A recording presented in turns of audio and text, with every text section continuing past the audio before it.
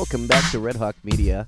Today we're taking a look at the third part of our three-part series for DVD authoring. Where we last left off is we were in Premiere. We sent our project over to Encore, which is where I am now, and we put in the content for the library so that we have all the templates to work off of.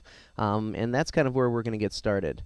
Before we go hog wild here with the menu and the sub-menus and all of that, let's talk a little bit of DVD architecture really quick here. So up in the project tab, and you've got all these tabs here, you've got your project, you've got your menus, which we'll be heading into in a bit, your timelines, and then ultimately this is where we'll end up is for the build. Okay, so in the project timeline here, I've got a couple things going on.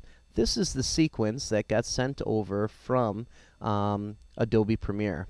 And right now, the way it's set up, we've got this little icon on it. You can barely see it. It looks like a play button. In fact, I can tell if I go ahead and right-click on this, that this is a first play. It's already listed as a first play, so it's got the clear first play option here. What that means is, when I plug this into a DVD player, this sequence would be the very first thing that would play. So that's what it's telling it here. It's giving that play command to the DVD player the moment you plug that DVD in. Now we're going to be changing that in a little bit here, but before we do, let's take a look at our chapters and go ahead and get those set up. Okay, the first chapter down here in our sequence, we've got these little tabs here, Chapter 1, Chapter 2, and Chapter 3, just like in Adobe Premiere. I'm going to go ahead and click on Chapter 1, and it's going to bring up this window over here. Now, right now, there is no end action for Chapter 1. So what that means is when Chapter 1 plays all the way through, it's not going to do anything. It's just going to play Chapter 1 and that's it. And that's not going to help us a whole lot with the DVD, so I'm going to take my end action. I'm going to go to the sequence that we've got down there, and I'm going to make sure that it goes right to Chapter 2. Now I'm going to do the same thing for Chapter 2, select that one, and I'm going to make the end action actually Chapter 3. So go into my sequence and Chapter 3. Now the last one I'm going to leave blank here. I'm not going to do anything with that because we'll take care of that in another place, which will be on the menu. Okay, so let's go ahead and take a look at this. Actually, I can go to my sequence here and click on that, and I need to set an end action there as well. So when the sequence is done playing all the way through here, what's going to happen is it will eventually return back to the menu. But we don't have a menu yet. So let's go ahead and put one in. Okay, that's the next step. Down here, we've got all these templates for menus, and some of them are exceedingly cheesy. But the nice part is they provide a framework for you to work on so that you can go ahead and customize this different stuff.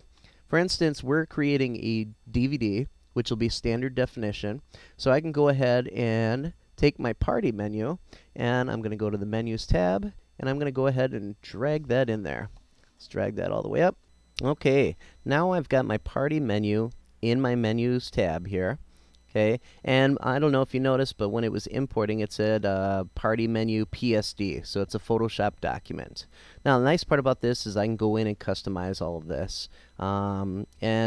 Before I do, just to give you an idea of how this is working right here, I can go back to my Project tab. Okay, and one of the things I would want to do is originally my sequence was set up to be my first play.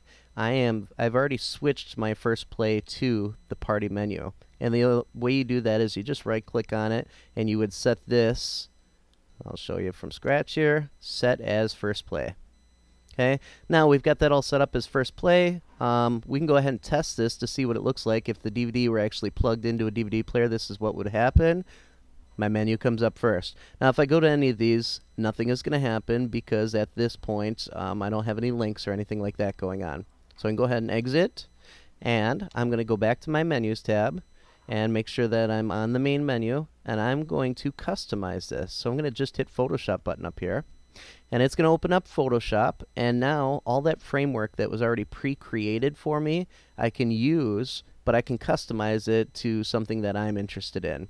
So now I can take my background, I can change that all out. You can see all the layers over here.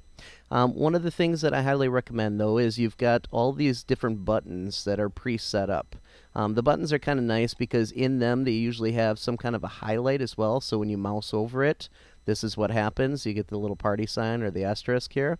Okay, keep all that stuff the same, but you can change the font, you can change the coloring of it, you can change all of this stuff. You can even, let's say we have more than just 4 chapters on here, I can take the Party Highlight 4 and I can copy the whole folder here, and now I'm going to have a 5th option on here. Alright, so I would have copied it right onto the next layer. Let's get over to where I can see everything here. And I just take that and I move it down here and get the spacing the same, like so. And then I would just rename that Party Highlight 5. Okay, and that's how I can go through and customize all of this for my DVD's needs. Now this is your basic kind of like scene selection menu here. There's going to be a lot of different menus. You're going to have play menus and scene selection menus. This, I would say, is more like a sub-menu. Okay, and after I'm done customizing all this, the beauty is I go back over to Encore, okay, and automatically it's going to update my menu here in just a bit. So if I go back to my Menus tab and I double-click on this, and actually let's go back to the Photoshop here. Alright, we've got this, and I'm just going to go ahead and save my change here. I reopened that. Let's go up to File, and we're just going to click Save. Okay, and OK. And there we go. That's all taken care of. Now back to Encore, and it should update. There it is. So now my update is on here. I've got my 5 chapters, although I didn't change that 4 to the 5, and we're ready to go with this. Now this is a main menu. I can take then a sub menu and add that on. So if I want to have distinct like scene selection, go ahead and drag that up here into my menu options. Let that import. Again, you see that it's a PSD, and we're ready to roll with that. Okay, and now I've got my sub menu in here, and I can do the same thing with the sub menu as I did before. Before I do any of that though, I want to start showing you how to link some of this stuff up. We're not going to worry about the customization right now. I'll let you take care of that the way you need to. But let's take a look at how the sub-menu actually works here. Let's say I want Scene 1 here to be linked up with Chapter 1. I could always change the wording on that.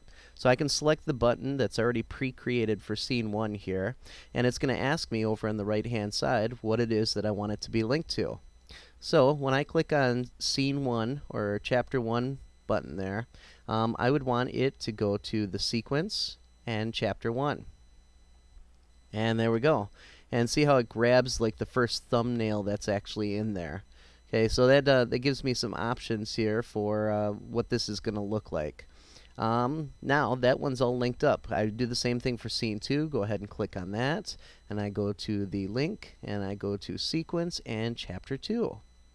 Now, here's one of the things that frequently happens is the beginning of your chapters don't really have any frame on it. A lot of times it's a black frame. So you're going to want to actually change that thumbnail in there so that it represents something different. Okay, and that's where you would go back over to edit the menu in Photoshop so that you could set up your own little thumbnail in there that's going to better represent whatever your project is. Okay, the other way you could get around this is you could definitely just take and make sure that you start your chapters when there's a frame that's actually showing up, like I did on this one. Okay, so those are a few options there. Now I would go through, customize all of this. Obviously I got to set up my main menu button because now I've got a sub menu. I have to have a way to get back to my main menu.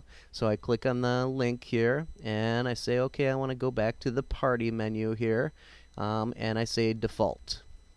Okay, that way when I click on that, it's going to take me over to that. Let's go back to the party menu really quick, set that up, double click on it, and let's say Party Highlight 1 is actually going to take me to my sub menu, just so you can see that work. I would want something that actually says sub menu or play all or something like that, so you customize these links however you want.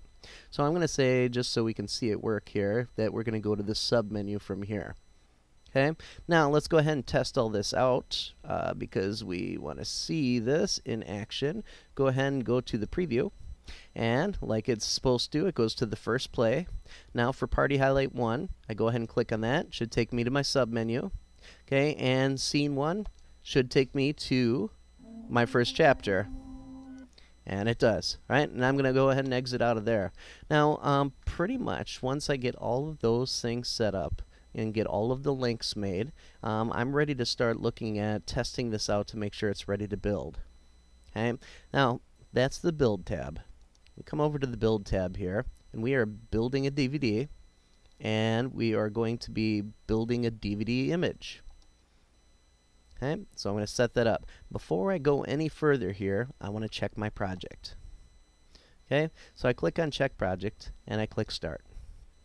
And here are a lot of the issues that I've got. This is the nice thing. One by one I can go through and eliminate these problems.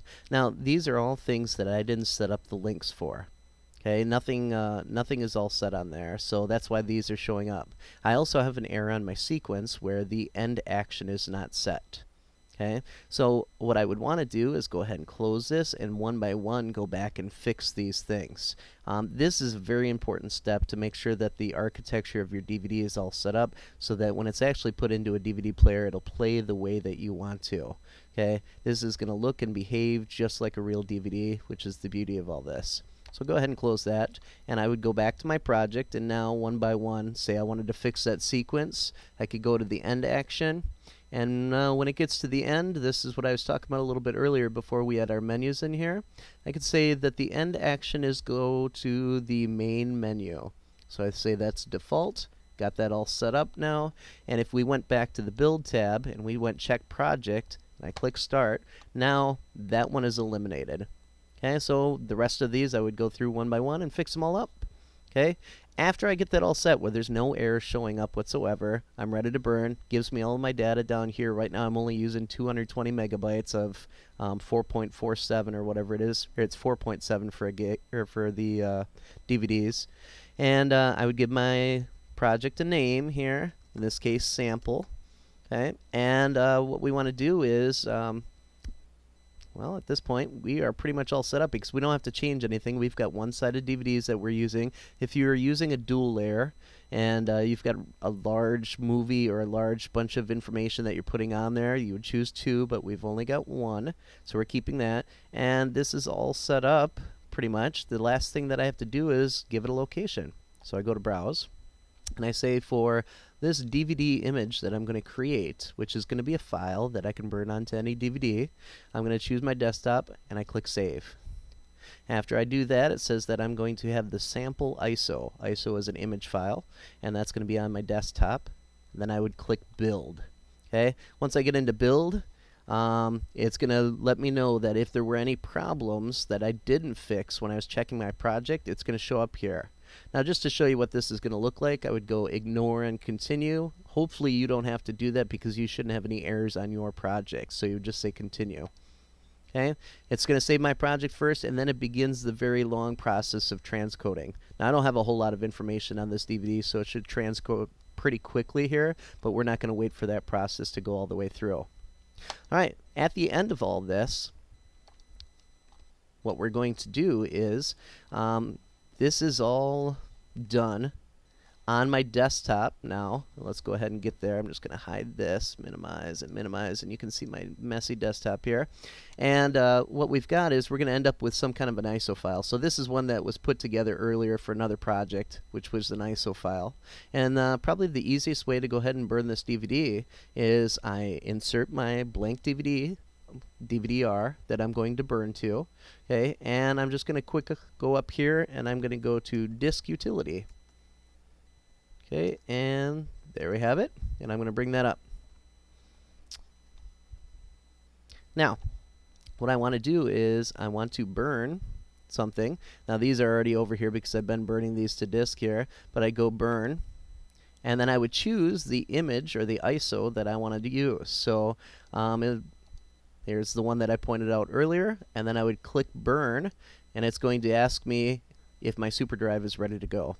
Okay, and of course if I've already got the disk in there, I go ahead and click Burn.